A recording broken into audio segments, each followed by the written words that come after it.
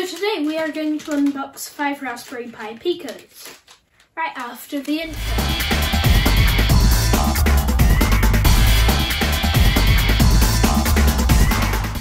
So let's start unboxing, and after we've unboxed it, I'll talk to you about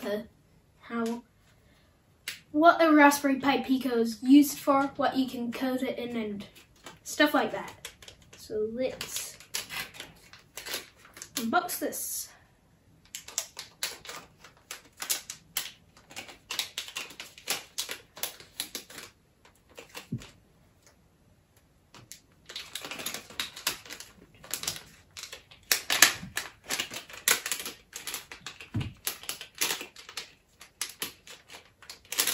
They come in anti-static bags.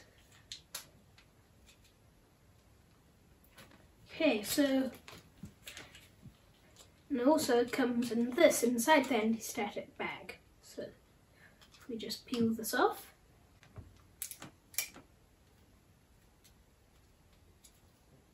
And then take out the Pico. So that is the RP2040 processor. It's dual core up to 133 megahertz. Okay, let's unbox the other Pis. Picos. They're not really Raspberry Pis, they don't run on a desktop operating system. They're just microcontrollers.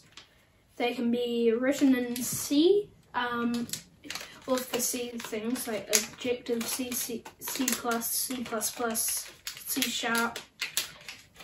Why are there so many C's? Anyway, let's get this out. I'm going to be using these in a few projects. That's why I have so many. Although there is such thing as a pack of 100. Ooh!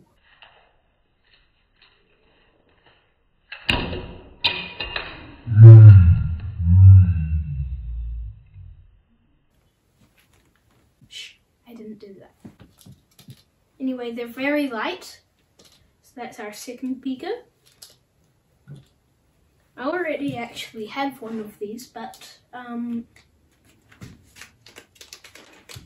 needed more. So may as well do an unboxing, and remember to subscribe and hit the bell if you want our review of it. Which is coming up soon.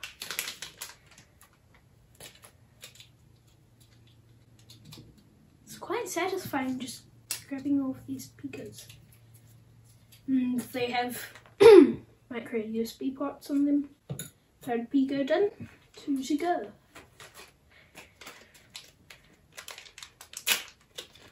And they also need no knives to unbox, which I think is quite good.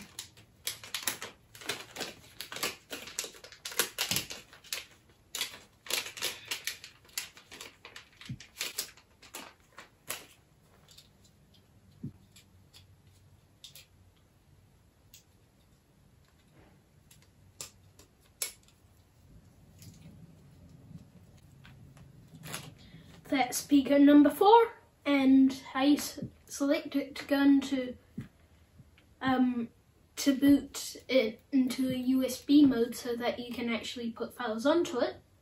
Is you press and hold the boot select button there.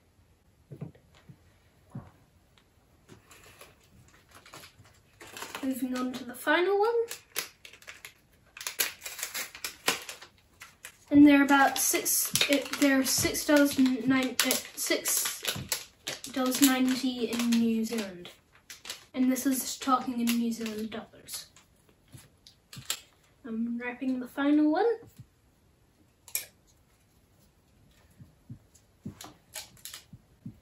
So they also have LEDs here, which you can program their GPIO pin 25.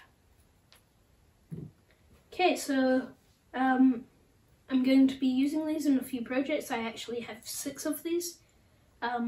These are just 5 of them that haven't been unboxed. Well, they're now unboxed, but look at them all. That's 10 cores I'm holding in my hand. because they've each got dual core processors, a couple of kilobytes of RAM.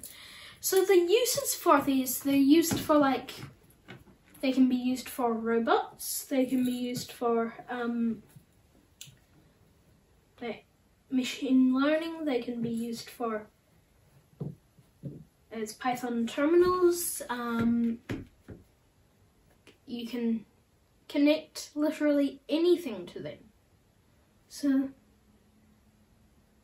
yeah, thanks for watching. I hope you have enjoyed. This is a bit of a different video.